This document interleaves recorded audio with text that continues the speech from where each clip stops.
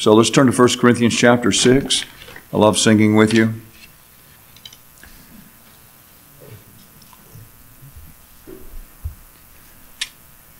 I love it when there's the sense that the words that we're singing are really resonating within us. And I think that does, of course, sometimes our voices just aren't able to carry what's inside of us. But when all our voices are good and strong, it is evidenced by the volume and I think the Spirit. You know, there's a scripture that says, sing in the Spirit, pray in the Spirit, 1 Corinthians 14. And I think that singing in the Spirit has to do with a spirited singing. And it is because we are connecting with the things that we are singing. It's not just a melody to us. Well, I've emphasized over the last couple of months on the Sunday night that I've preached matters relating to our union with Christ, and that's been a subject that has been emphasized. It is a subject that I don't want to stop emphasizing, though I'll not obviously be preaching on it on every month, but it wouldn't be a bad thing to make reference to on a regular basis, a monthly basis, even a weekly basis, because it is the foundation to our relationship to God. It's the foundation to our life, our union with Christ. And yet, speaking about union with Christ, sometimes it's hard to conceptualize. We talk about it, and yet to actually get I guess you would say, a picture in our mind, just, a concept of what that actually looks like is difficult, because there really isn't necessarily a look to it. It's a spiritual thing, but it's a reality. It's kind of like saying, as we'll see in our text, it's kind of like saying, when you're married, you become one flesh. You become one. I mean, there's a oneness that exists there that's not just physical. There's a oneness that exists there that's sometimes it's hard to actually describe it, but you know it because you're experiencing it. Right? I mean, you experience that with your spouse like you do with no other. There's something unique about that, and I'm sort of racing ahead of the thoughts here to say this at the outset, but that's what's in our text, and it's a significant part of what we'll be looking at this evening. But our union with Christ means that Christ is in us. It's not just that we are in Him, and that's sort of hard to... we are seated with Him in heavenly places.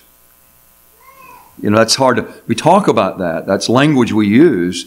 But to conceptualize that, we embrace that by faith. But Christ is in us, and there's a sense in which that's more of the experiential side, is Christ in us. And we are His completely. And that's what Paul is really driving at here in 1 Corinthians chapter 6. And I want to read verses 15. Maybe we ought to begin in verse 12, because that really does begin the thought. But we're going to focus from verses 15 through 20 tonight. All things are lawful for me, but all things are not helpful. All things are lawful for me, but I will not be brought under the power of any. Some think that the first part of those statements are statements that Corinthians were making. It was a philosophical statement that they were making. I'm not sure that that's necessarily true, but he's correcting it, or at least he's balancing it by saying, while it may be true that all things are lawful, all things are not helpful. All things are lawful for me, but I will not be brought under the power of any. Foods for the stomach, and the stomach for foods. This is an example. But God will destroy both it and them. So they can't be the controlling factors in your life. Now the body is not for sexual immorality, but for the Lord. And the Lord for the body. And it may seem strange that Paul quickly goes to that thought, but it is in the context of the Corinthian church and what they were dealing with. It was a big deal. And he goes on, and God both raised up the Lord and will also raise us up by His power. Speaking of the body. Do you not know that your bodies are members of Christ? And shall I then take the members of Christ and make them members of a harlot? Certainly not. God forbid. Or do you not know that he who is joined to a harlot is one body with her? He repeats this idea of do you not know several times in this chapter, more than any other place in Scripture. 4 times, I think it is. It's as if he is saying, you should know these things already. It's essentially what he's saying. I'm having to tell you things that I've already spoken to you about. You should know these things. Do you not know that he who is joined to a harlot is one body with her? For the two, he says, shall become one flesh. But he who is joined to the Lord is one spirit with him. Flee sexual immorality. So this is one of 2 imperatives. Y'all know what an imperative is, right? A command. Okay, it's like a thou shalt or thou shalt not. Okay? Flee sexual immorality. Every sin that a man does is outside the body, but he who commits sexual immorality sins against his own body. And the New King James and modern translations say sexual immorality. The Old King James says fornication. I like the word. I like the word fornication. I like the use of that word fornication. But it is a broad word, and so sexual immorality is a good translation because it is speaking of the broadness of sexual activity, immoral activity. Or do you not know that your body is the temple of the Holy Spirit who is in you, whom you have from God, and you are not your own? For you were bought at a price. Therefore, and here's the second imperative, glorify God in your body and in your spirit, which are God's. So there's 2 imperatives in this passage: flee fornication and glorify God in your body and in your spirit, which are God's. So Paul specifically emphasizes in verses 15 through 20 the significance of how we use our bodies. The Corinthian culture was very sexually oriented, including worship in pagan temples, which was sexually oriented. They also were influenced by a philosophy that taught that what you did with your body was amoral. In other words, your body was, you could do with your body what you wished. It's your spirit really that counts. It's be kind of like the 3 Hebrew children saying, well, we'll bow down to your God, but inside we're really not bowing down. No, they didn't say that because they knew that their body was connected with their spirit, their soul. You don't disconnect the two. And of course, this is much like what we see in our present culture. This philosophy is really a part of our culture. The whole idea of my body, my choice kind of philosophy. And I know there's more to that saying than this, but it's like, it's none of your business how I use my body. It's nobody's business how I use my body. It's my business. It's my body. I can do with it what I please. And Paul is arguing that's just simply not true. Now, there is liberty in the way that we satisfy some of our natural body desires, right? I mean, when you satisfy your stomach, verse 13, I mean, you can satisfy your stomach with herbs, or you can satisfy your stomach with meats. You can be vegetarian. You can be all the other tarians. You can be whatever you want. You can choose. And, you know, it's really up to you, right? There's choices.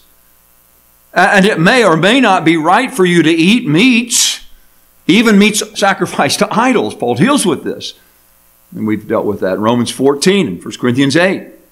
Depending on the circumstances, it may or may not be right. So there's liberty there. But sexual desires are unique.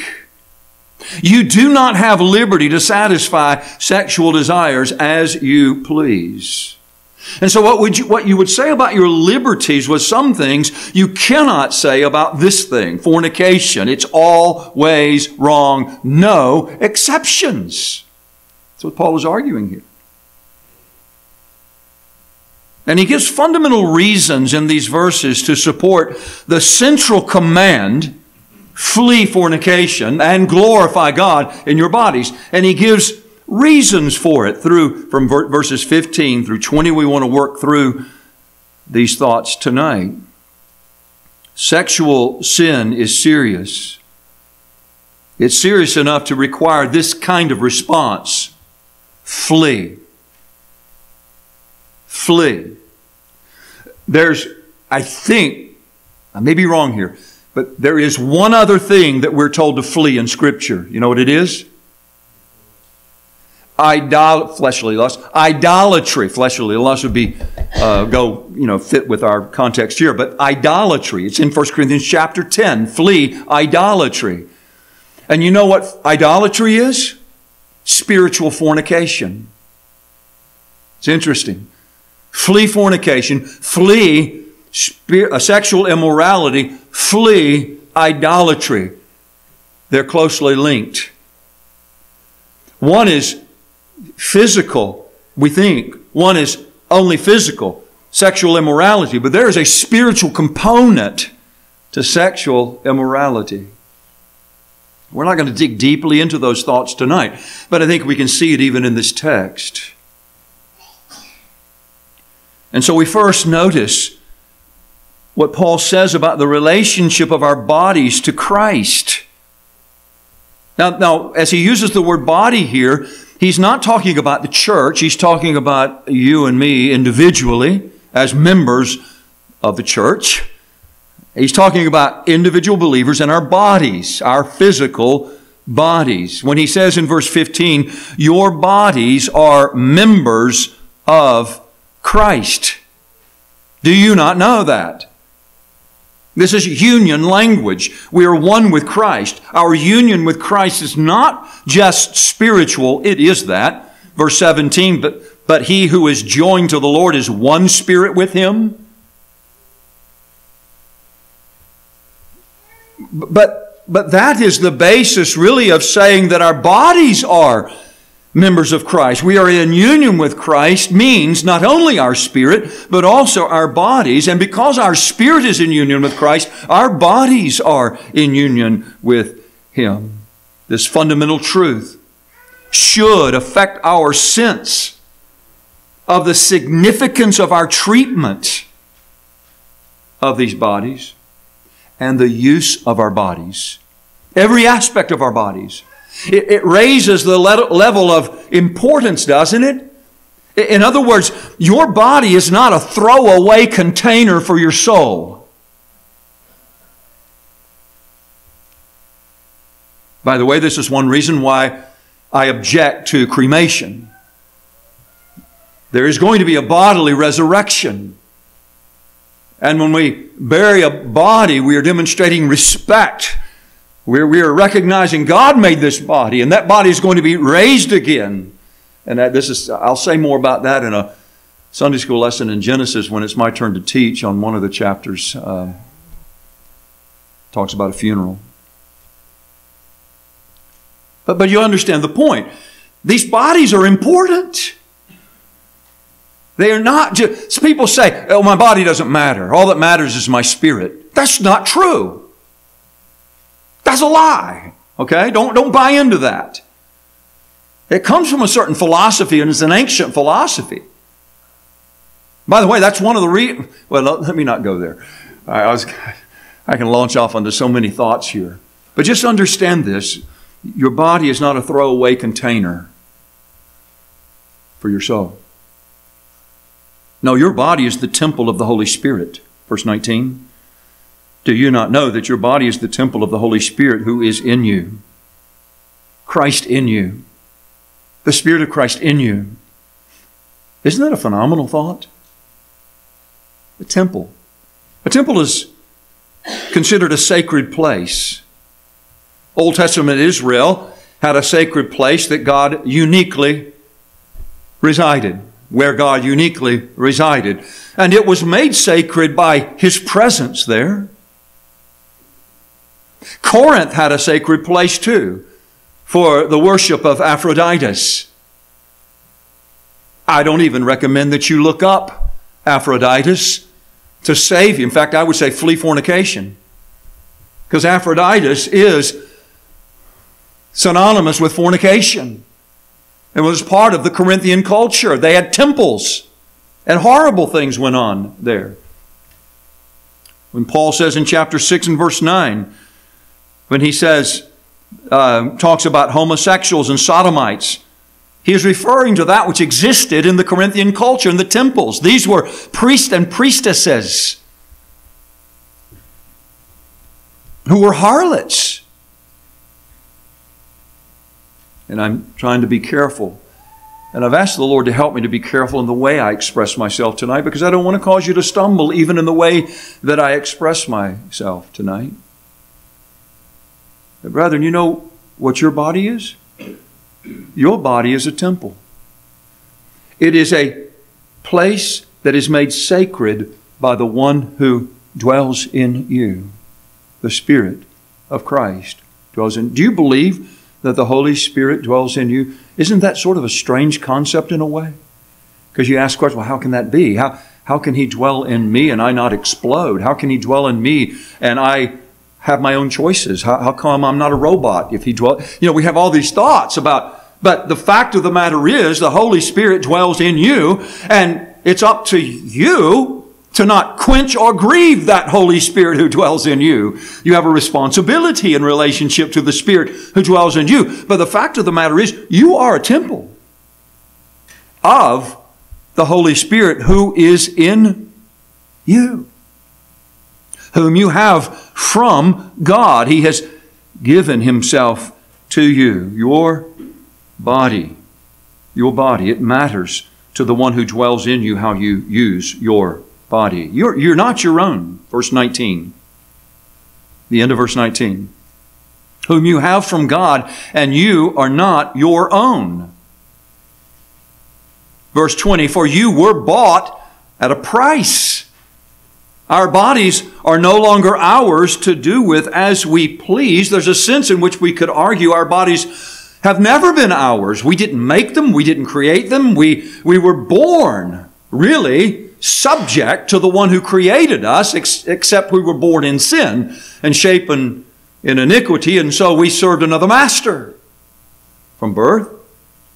We have a new master now. A great price has been paid for the possession of your body by God. Of course, sin and death that claimed you has been conquered by Jesus Christ. And you have been ransomed from your enslaved condition by the precious blood of Christ. 1 Peter 1 verses 18 and 19. We're not going to go into all the details about the price that was paid. I know that you're familiar with the price that was paid, but I'm telling you, that you know, at one point tonight when we were singing the song, was it "There's a Fountain Filled with Blood," drawn from Emmanuel's veins. I mean, I just got chills again saying that. Drawn from Emmanuel. It hit me sitting there. I almost wanted to stop and just not sing anymore. It just hit me. Drawn from Emmanuel's veins? God in the flesh? Do you understand the price that was paid for you? We're purchased. A high price. And being joined by faith to the Lord. Verse 17, in these bodies we are one spirit with Him. In these bodies we are one spirit with Him. And so Paul drops that thought in verse 17. It is not just your body, it is your spirit. It is body and spirit, which in verse 20 he concludes, therefore glorify God in your body and in your spirit. And I understand that some of the modern translations don't have "and in your spirit." But it's in the Bible and in your spirit. I believe it should be there. It fits the context. It is not just your body. It is not just your spirit. So Paul is describing these truths to us as motivation to the proper use of our bodies, especially in relation to the strong impulse of sexual gratification.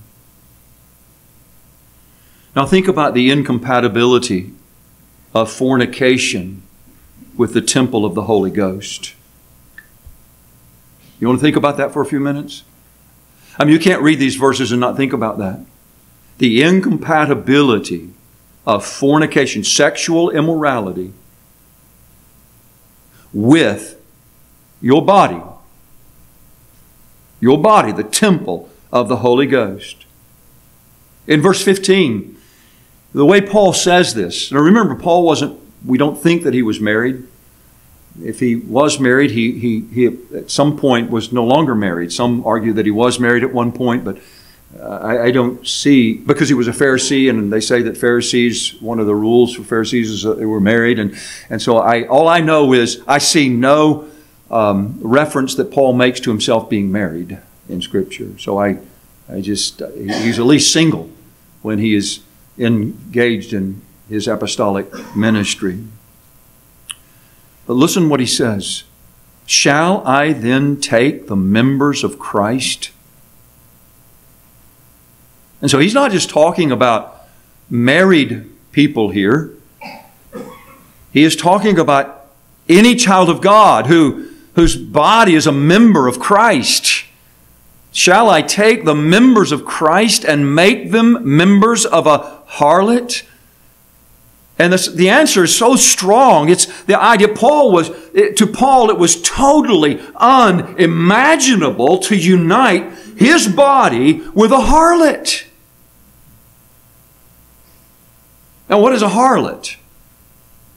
Well, it may refer to one who sells herself sexually for financial gain. We might say her or himself in the context of the Corinthians, and probably in the context of our own day.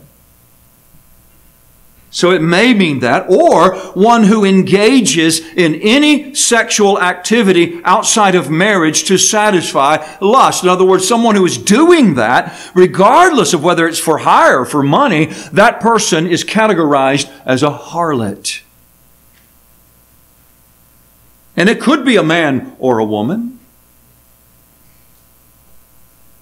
And Paul is saying, how can we do that? How can we even think about doing something like that? Taking that which belongs to Christ and use it as if it belongs to our base lust. That God made our bodies for us to just satisfy our base lusts. We don't have permission to use these bodies in that fashion. You are not your own. Shall I then take the members of Christ? Boy, that makes it very personal, doesn't it? You see, you're not just taking your body. You're taking the members of Christ. Think about that the next time you're tempted. Taking the members of Christ. This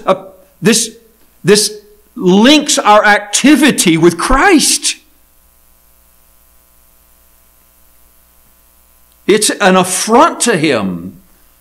And this thought alone should be enough to mortify any sinful sexual desires. The next time a sinful sexual desire arises in your mind and you're moved in the direction of fulfilling that, don't forget, you are taking Christ with you into that activity.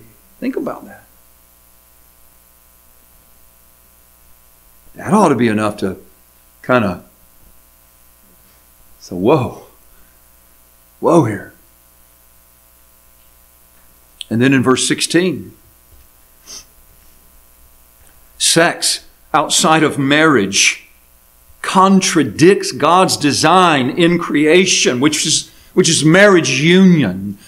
And you know, one of the reasons that I'm speaking to this tonight is because of the generation in which our children and young people are growing up in, and the impact of this generation upon those of us who didn't grow up in it. But it's almost like we get jaded. We sort of get, it's kind of like the frog in the pan, you know? The water just kind of heats up and all of a sudden the frog's cooked. It didn't really, it's kind of like, well, maybe it's not so bad. You know, maybe we're making more of this than we ought to make of it. No, we're not. This is God speaking to us. Let's read the verse. Do you not know that he who is joined to a harlot is one body with her?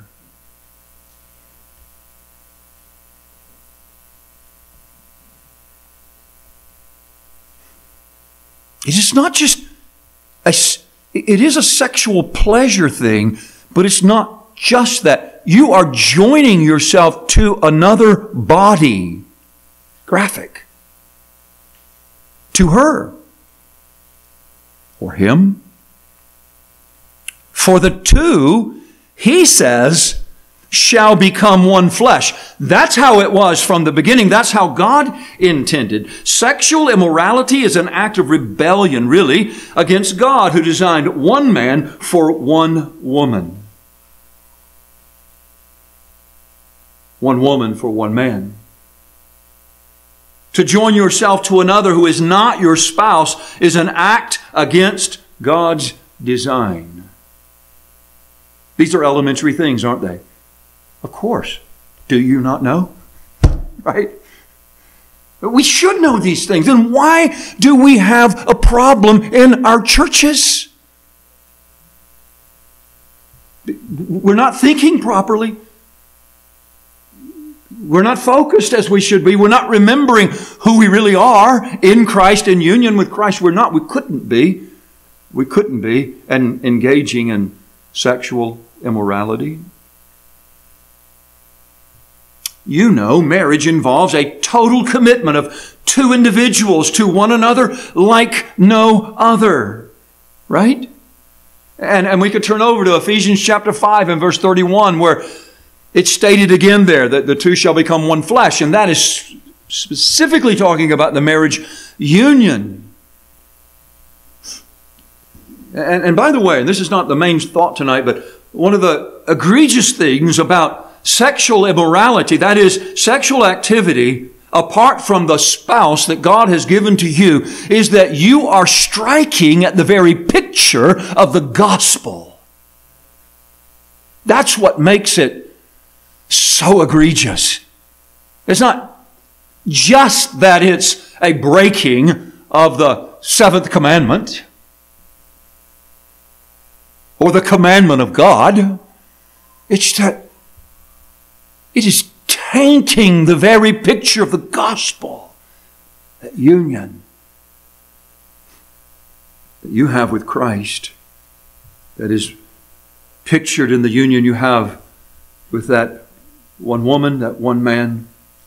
See, this relationship of unique unity is expressed in the sexual union. Sexual union was not intended to be a selfish act.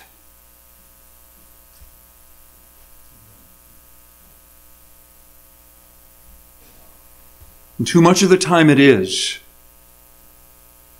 And perhaps more for men than women.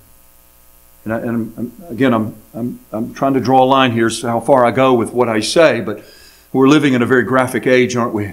This isn't a puritanical age where you had to kind of dance around the issues. I tell you, the world doesn't dance around the issues. There is a sexual desire that man and woman has, and other desires related to that are fulfilled. But to do so selfishly, to only think of yourself, is not what God intended in that sexual relationship. That's the very thing that motivates people to go outside of the marriage union. It is idolatry, self-worship that's going on. Which is one of the reasons why it is a unique sin to be avoided at all cost. Fornication is the union of bodies. Fornication is the union of bodies, not the one flesh union of marriage. in verse 16. You notice he says, or do you not know that he who is joined to a harlot is one body with her? For the two, he says, shall become one flesh. He doesn't say shall become one body. He says shall become one flesh. Some have argued that it's one and the same. I'm not convinced that he's saying one and the same. You might become one body with many, right? You can become one body with a multitude of individuals, but you don't become one flesh with a multitude of individuals. You become one flesh with one other person. To become one body with any other than the one with whom you are one flesh is rebellion against God's creative design and order. Think about that. Sexual union is God glorifying. We should not speak of sexual activity within marriage as if it's some sort of, and I think there's those who, because of experiences in life, because of upbringing, because of whatever, there are lots of things, but they think of it as some sort of nasty, dirty thing. It is not. It is a beautiful thing in the context in which God intended it. And we need to view it that way. It's actually glorifying to God.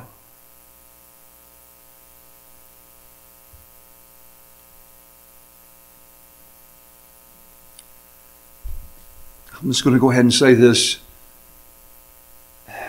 I'm trying to be careful. But someone recently said to me that a husband and wife, and it may have been someone in here, I don't even remember who said it to me. So if you said it, I don't remember. I'm not saying it because I remember you said it, okay? They said it to me that their physical relationship was they were talking about the relationship in the marriage and demonstrated in the fact that in their physical relationship, it wasn't just a physical relationship and that's all there was. They actually engaged in prayer afterwards, thanking God. It was a matter of glorifying God even in that expression of unity. Does that seem bizarre to you?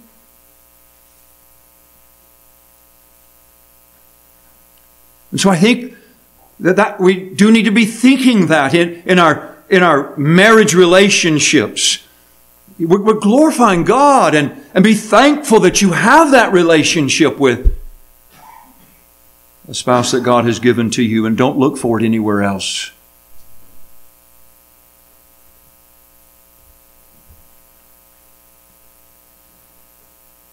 Verse 18.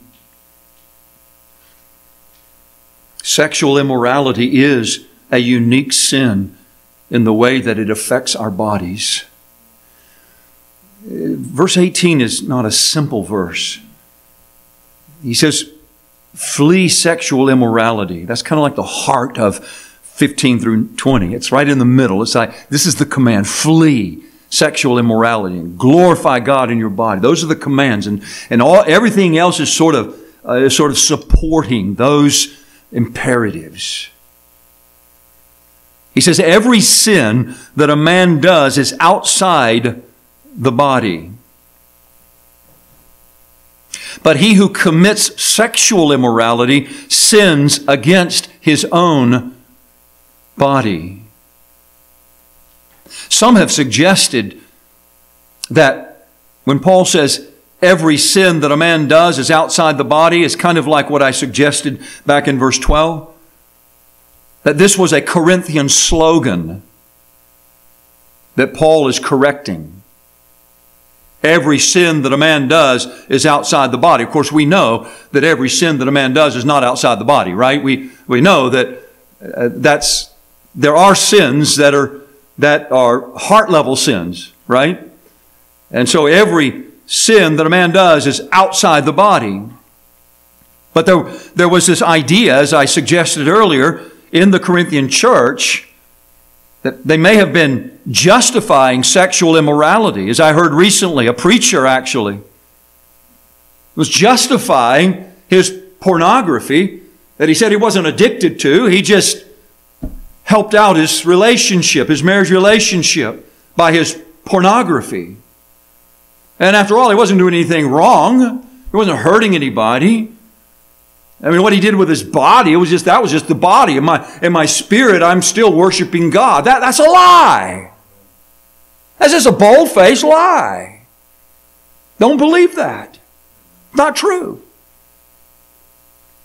And that's a preacher, so-called. But there was this reasoning, apparently, among the New Testament churches, the Corinthian church, where there was this justifying of sexual immorality, what Paul is calling sexual immorality, reasoning that sin is not really about the use of the body, but the spirit. And so Paul is clearly making the point that sexual immorality is especially against one's own body. It's kind of like he's, rather than saying, well, I'm not sure I agree with you, he's saying, no, absolutely not. In fact, it's especially against your body. But he who commits sexual immorality sins against his own body. We might even say, and I'm not sure that this is right, but we might say, since you are one flesh with your wife or husband, but if you commit sexual immorality, you are sinning against your body, meaning your spouse who is one with you. But I think Paul has in mind more, you are affecting your body. And you certainly are affecting your relationship, your marriage relationship, in ways that are unique to this sin. There are other sins of the body, as opposed to sins of the heart, that involve a lack of self-control. There's drunkenness and there's gluttony, for example. But there is no sin that is as uniquely damaging and destructive as this sin of sexual immorality. It's in a unique category. When Paul talked about it in Romans chapter 1 and verse 24, he referred to it as a dishonoring of their bodies. Dishonoring their bodies. This sin, and young people, listen to this, and I mean, everything in the world you're growing up in throws at you that this is what, you live for this. Live for sexual pleasure. Our culture is inundated with it. This sin, you need to hear the truth. It's kind of like hearing the other side of drinking, right? You know, I believe I have the liberty to drink. Okay, fine. But you need to hear of the horrible consequences of drunkenness. In this case, there is no little bit of fornication's okay. Fornication in moderation is okay. Get it? There is nothing like that. It's wrong. Totally. And there's a reason for it. It is uniquely damaging. And it doesn't stop with one act. It doesn't stop with one fall. Unless you mortify, unless you deal with it properly. This sin goes against the very foundational fiber of life and God's purpose for our bodies. That's why it's presented as a unique sin. It's a sin that has resulted in much pain, destruction, and even children who suffer as unwanted consequences. And by the way, children who suffer from the diseases that come from sexual immorality. A.T. Robertson said this, and he said this years ago, and I'm not quoting everything he said because there's been some advancements. Since he wrote what he wrote, there was a time where, things like gonorrhea and syphilis and there was a time when those STDs were incurable. Well, apparently now they are curable. At least the physical is curable. When A.T. Robertson wrote, they weren't. And so I'm not quoting that part, but he's referring to that when he says this. apart from the high view given here by Paul of the relation of the body to the Lord, no possible father or mother has the right to lay the hand of such terrible diseases and disaster on their children and children's children. Because those STDs can be passed down. A child born can contract it. Paul is talking about that in veiled language here, but it's a sin against his own body. Your body is affected by it.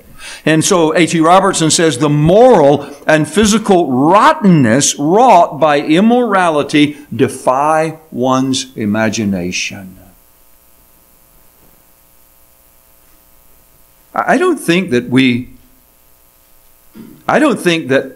the language that I'm using as I'm seeking to portray what Paul is giving to us tonight, I don't think any language is too harsh to use in reference to sexual immorality.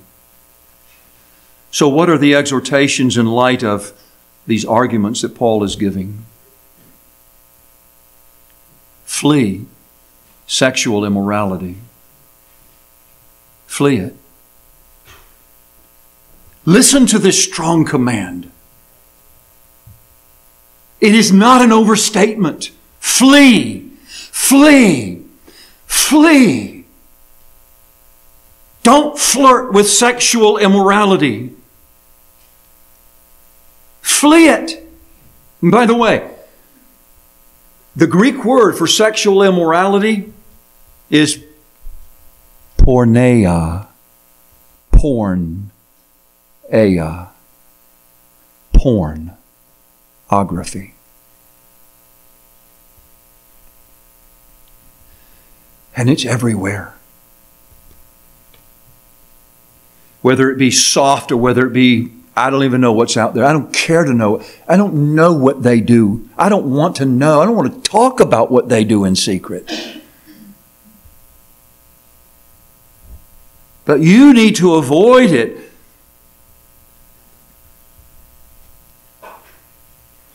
Do not tempt yourself. Let me ask you, what means have been a temptation for you? And some of you young people are growing up and you're experiencing things in your mind and your body, and there's these desires that you think. I mean, the older you get, you're wondering what to do with these desires. And those desires are not sinful, by the way. God made you to have those desires and to fulfill those desires in a marriage relationship, to avoid fornication. Let every man have his own wife and let every woman have her own husband, right?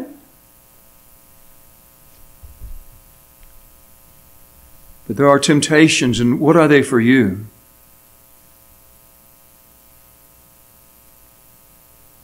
Somebody said, other vices are conquered by fighting, lust by flying. Don't allow a thought to develop.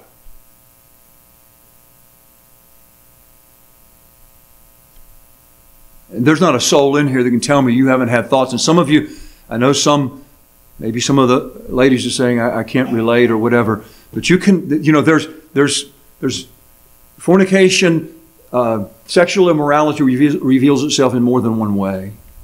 But I'm telling you, if there's any thought in your mind of unfaithfulness to your spouse in any way, don't develop the thought. Shut the door on it. And that's not always easy, is it?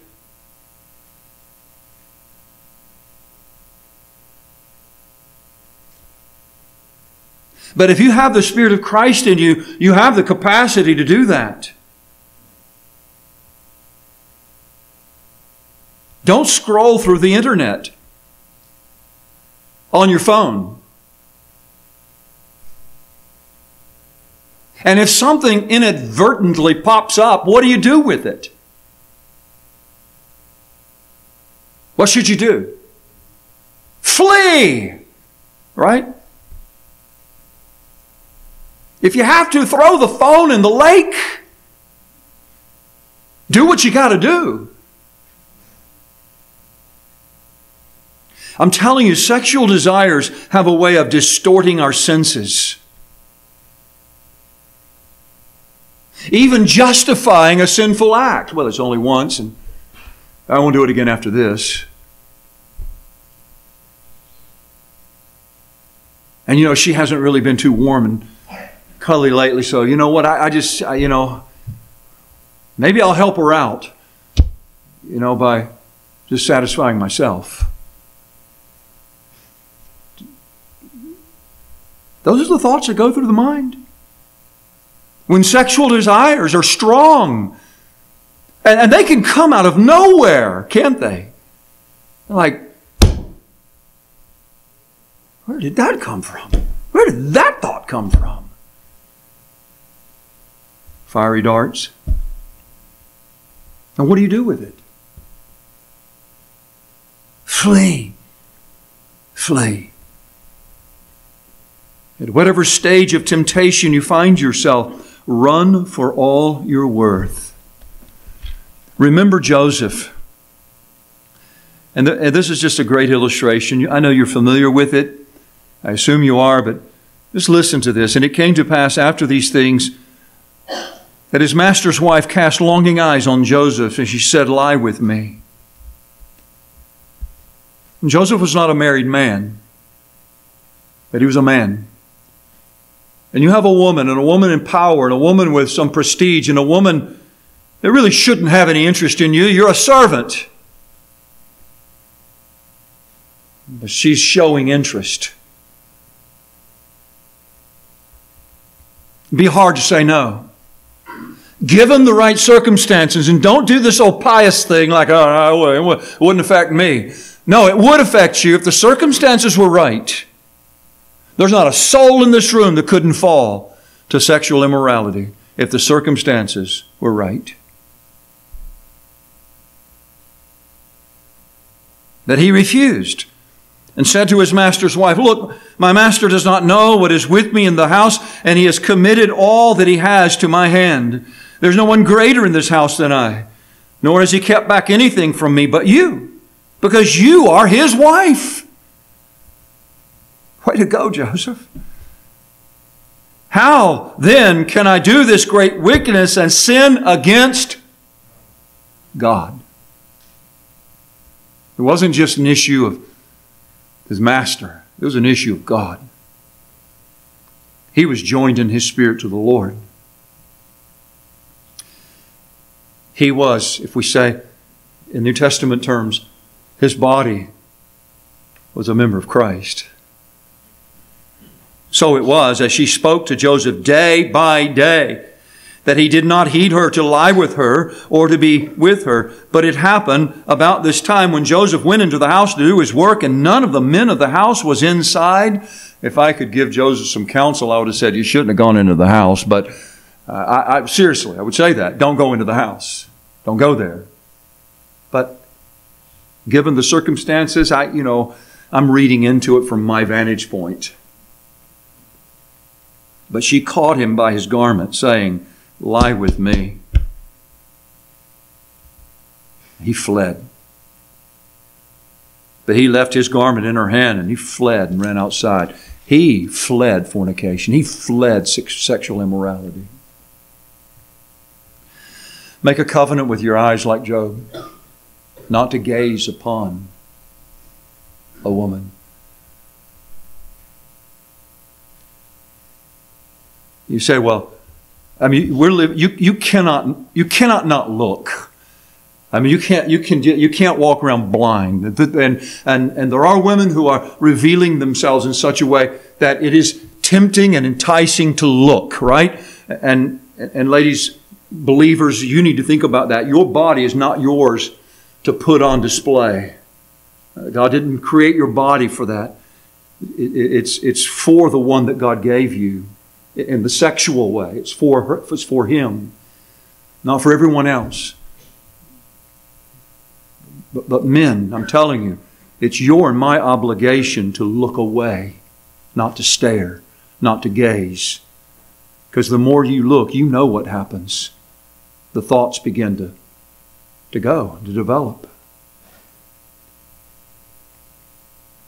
And then glorify God in your body and in your spirit. That's the other exhortation in light of everything that's been said tonight. This should be the guiding principle in the use of our bodies. So whatever we may be involving ourselves in, whatever it is we're doing, ask yourself the question, am I glorifying God in this body by this activity? In your sexual activity, am I glorifying God? You say, well, no, that's just about me. That's ucky to talk about God in relationship to sex. No, it's not. Glorify God in your body, in your sexual activity. That's not ucky. Get that out of your minds. It's right and glorifying to satisfy your sexual desires in the context of that union that you have with your spouse. And that's the only context in which your sexual desires should be satisfied with your body. Fornication should not even be named among us, right? That's what Paul wrote in Ephesians chapter 5. It should not even be named among us as is fitting for saints. It doesn't fit a saint. Sexual immorality.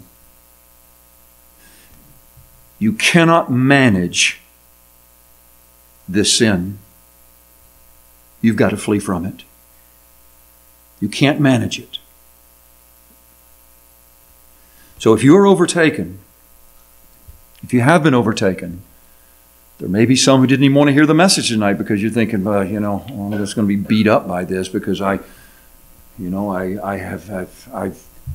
committed this, I've done that. I don't want to drag up memories and et cetera, et cetera. But oh, beloved, remember what we talked about this morning. If you are overtaken, if you have been, or if you will be, if you are overtaken, there is forgiveness with God and there is restoration. While this is a serious sin, it's a unique sin. It is not an unpardonable sin. It's not.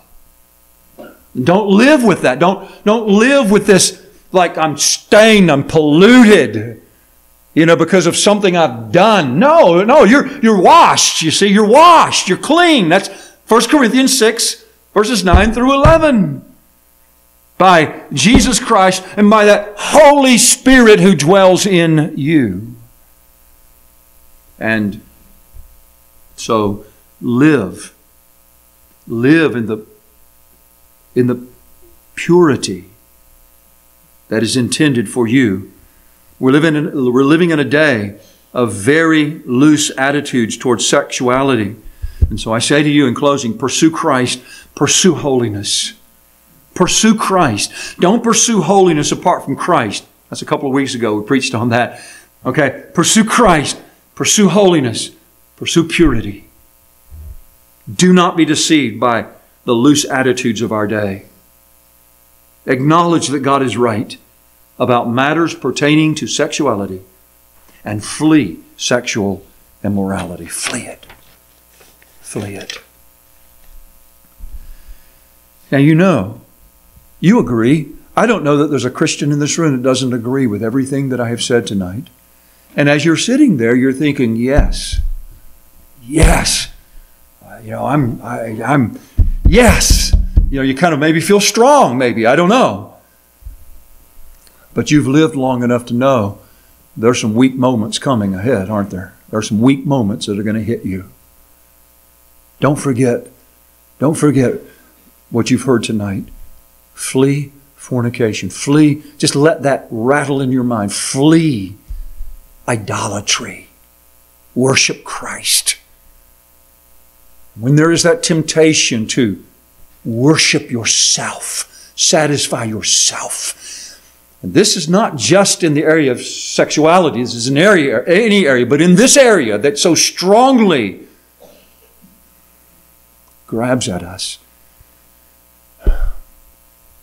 Flee. Worship Christ. Set your mind upon Christ. Set your mind upon things above. Be satisfied with Him.